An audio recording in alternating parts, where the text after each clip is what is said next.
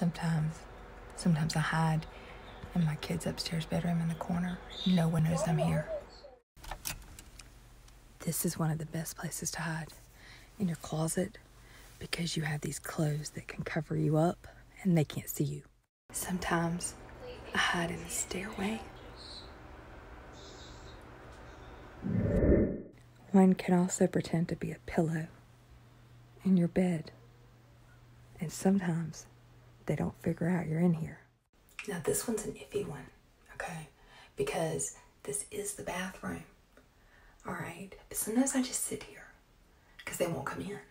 Sometimes they will. Sometimes their hands will come under the door.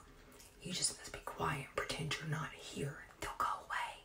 Now this one, this is a, this could go bad if somebody had a good bathroom. But if not, the bathtub is a really good place to hide. Not to take a bath and relax, just to hide so they don't know you're here, which is what hiding means. You could also hide in the broom closet underneath the stairs like you were Harry Potter. Okay, but it's very cramped and hot. I also like the porch a lot, but again, that's an iffy thing because see, I've been found by somebody that she's gonna draw attention. Okay? If you have an outdoor shed, it is also a good place, especially if you can lock the door. Anywhere you can lock the door is a good place to hide.